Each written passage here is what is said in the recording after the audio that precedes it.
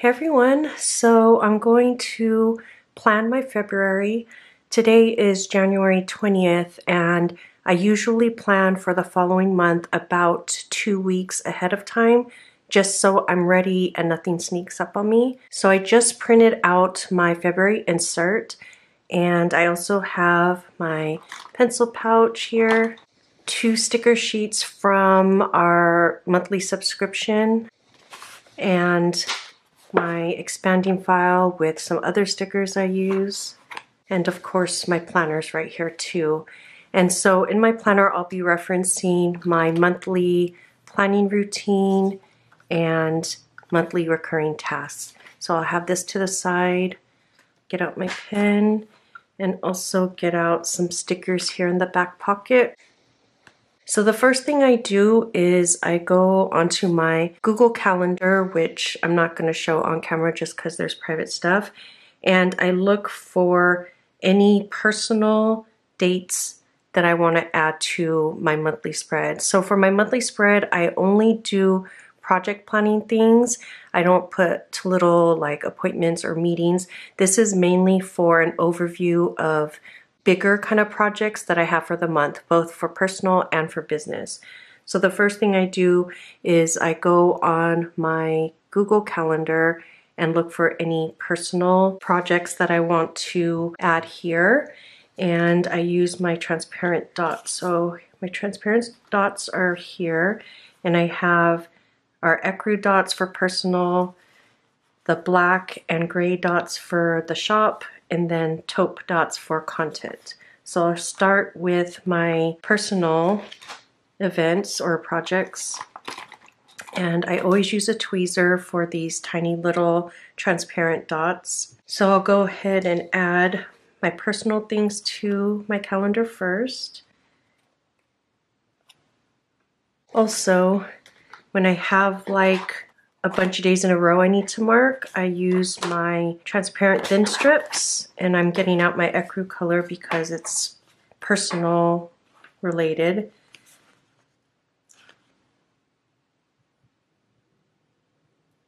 So there are all my personal things, and then I move on to the shop. So I'll get my black, which is for subs, and then gray, which are for like releases.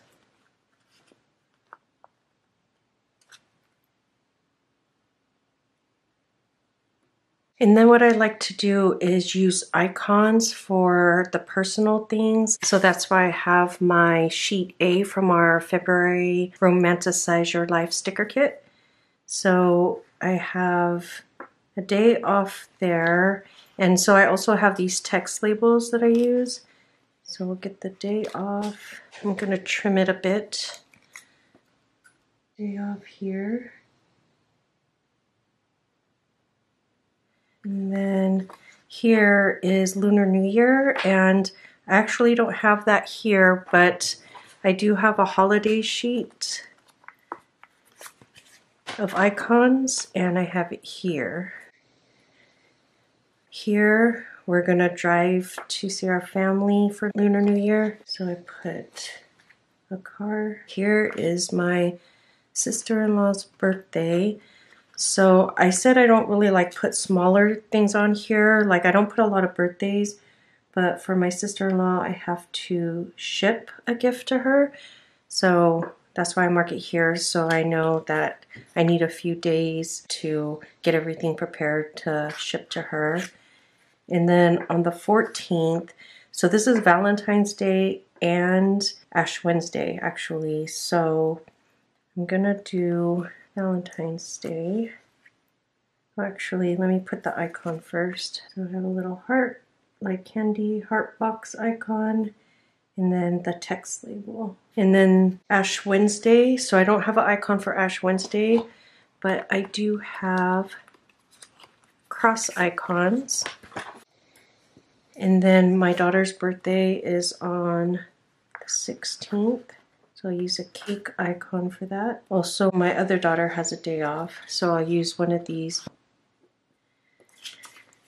Okay, and then on the 19th is President's Day, and I have an icon for that, as well as a text label. And then lastly, I have my nephew's birthday. On the bottom, I like to put my monthly projects here and then a little deco here. So for the projects, I'll use one of the headers from our Sheet A sticker kit and just line it up here. And then add some deco. So usually I like to use a quote sticker. I also like to use a tweezer so I don't get too many fingerprints when I'm using transparent stickers. And then probably add this sticker and one over here, just to balance it out. So then I just had to fill this all in. Oh, I forgot here, I do have a label for that. So for TPS drop, that's like our first Friday releases, where we have the majority of our releases.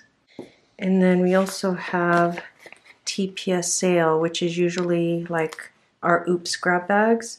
So then here on the side column, I use that for projects for the week. So each week I focus on a different project. And then here for projects at the bottom for monthly projects, I put 1, 2, and 3 for wellness, personal, and the shop. But I'm not going to fill that in yet because we're still in the middle of January and I want to see how January plays out before I set my projects for February. I almost forgot to do my content transparent dots, so I used taupe for my Sunday videos, but I won't write those in yet because I still want to see how January plays out with content before I fill that in, so I just saved spots for them. So that's really it for the monthly spread this side, and then here on this front page, this is a perpetual calendar which I use for forward planning. So here in my planner, in my monthly section, so here's January, and I usually only keep 1 month in here. So then I have this insert, my important dates insert, which I use for forward planning for all the months past the current month. So here in February, you'll see I have these dates, which I transfer on to here. So these are kind of like reminders and stuff that I wouldn't put here or on my Google Calendar. And I check this every week to see what reminders I have. And then I also mark my daughter's hot lunches with my Tombow. And then on the back page, I use my weekly sticky notes for planning out our production schedule. So just like by the week, our little stencil that we had in one of our stationery subs a long time ago, I use this for making straight like highlighter marks. And this is just for our production schedule, which I'm not going to fill in yet because like I said, we're in the middle of January and I want to see how that plays out. But usually I put like week 1 and then what I need to do week 2, week 3, and week 4. But I'll have that all ready. And that's basically it. That's how I plan out my month. And then it's ready to go in my planner right behind January. Here's January.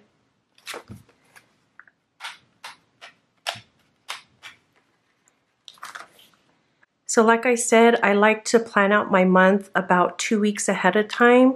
So that way, anything that's happening, especially in this first part of the month, doesn't sneak up on me and it's on my radar. And I just do this. My other February spreads, like in my Hobonichi Cousin Work Planner, my Hobonichi Weeks Wellness Planner, and my A6 Memory Keeping Planner, I do those as we get closer to February because it's really just setting up all like the deco and stuff like that. So if you have any questions about any of this, then please leave them in the comments below. Thank you so much for watching, and I'll talk to you next time. Bye.